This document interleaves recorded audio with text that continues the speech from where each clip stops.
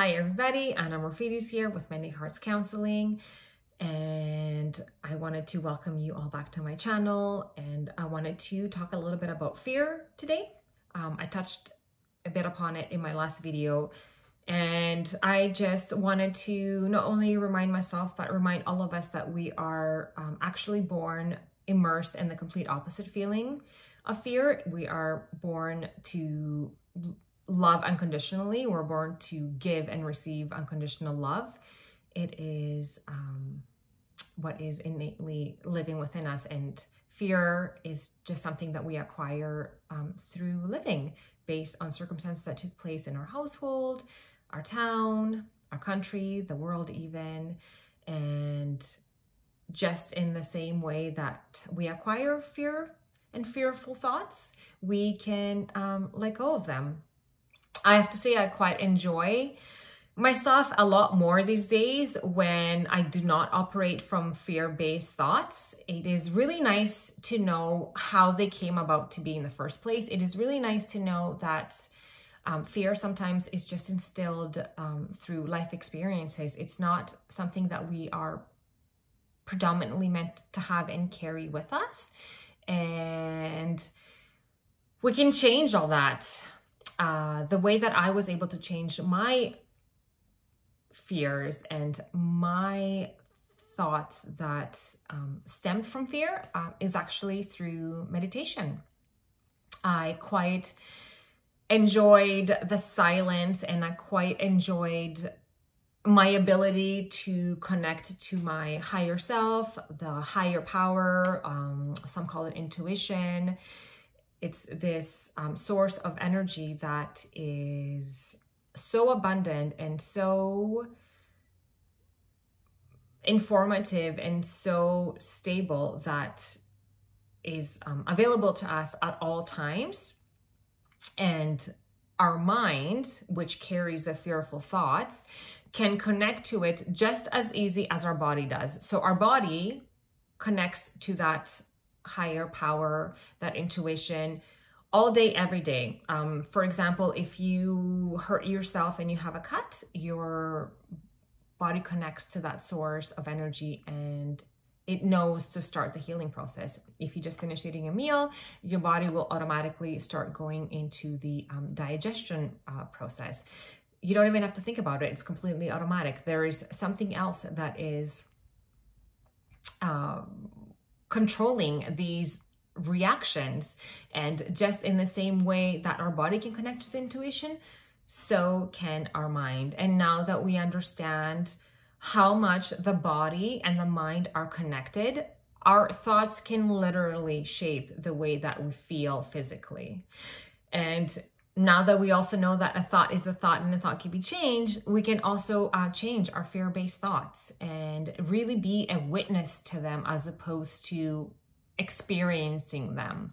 So when you become a witness to your thought, you are able to be looking at them objectively as opposed to being the subject of that feeling and emotion. And through meditation, we're able to do that. Through meditation, we are able to sort of separate ourselves from those thoughts, and we are now able to view them from a different angle. Like we are the viewer of the thought as opposed to being that fearful thought. And then we can examine it. Then we can see if it actually is true. We can see if that actually is what is taking place. We can see if that is rational. It allows us to think about it from a place of being in our window of tolerance. When we are a subject of fear, then we cannot look at it objectively. When we are the subject of an emotion, we are experiencing it, and sometimes that takes us out of our window of tolerance. So then we can't not use our rational mind. So we want to be in our window of tolerance, and by being in our window of tolerance, we can witness our fearful thoughts, and we can actually examine them, and we can untwist them. Many different methods to untwist fearful-based thoughts that are non-serving. With cognitive behavioral therapy, for example, it is a very highly structured modality, but it works and it can be used very easily. Just a few minutes, perhaps in the morning, you just spent untwisting your thoughts and sitting in silence and just witnessing what is happening in your mind. It is a great way to start your day. It is a great way of knowing that you can beat fear. And it's so great to also know that we are not born immersed in fear. It's something that we just acquire, so we can just let it go. I have really enjoyed who I have become due to my diligence and my practice in meditation and really witnessing what my thoughts are, doing the work to untwist the ones that are not serving me and are very much fear-based. And they have become now fleeting thoughts. They're not ones that dominate my everyday life. Like, they still exist, but I'm able to just allow them to pass, just like cars passing on a highway. I just watch them go by. I don't actually crash into them and experience them and feel them. That doesn't happen anymore. And I have to thank the power of meditation for providing that relief for me. And there are so many other spiritual teachers and doctors and founders of things such as the center called Unplug. I've actually read Susan Yaloff's book. She is the founder of this space in New York that it's called Unplug, and you literally, like, it's almost like a gym, but it's like a place where you go to meditate. You go to unplug from your thoughts, especially the ones that are non-serving.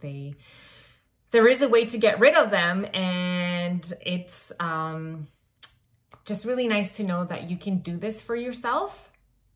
If you need any sort of guidance or help and support in order to be able to do so, please, as always, do reach out to me. I always love hearing from you. I love hearing your comments, questions, concern. This is a safe space for everyone. I welcome it all, and I am just so grateful to be here and be able to share my, I don't want to say fearless self with me, but a self that operates from a less fear-based cognition and operates more from an unconditional love cognition. Cognition is like what is presently taking place within like my thinking style and my thinking patterns and my ability to express myself.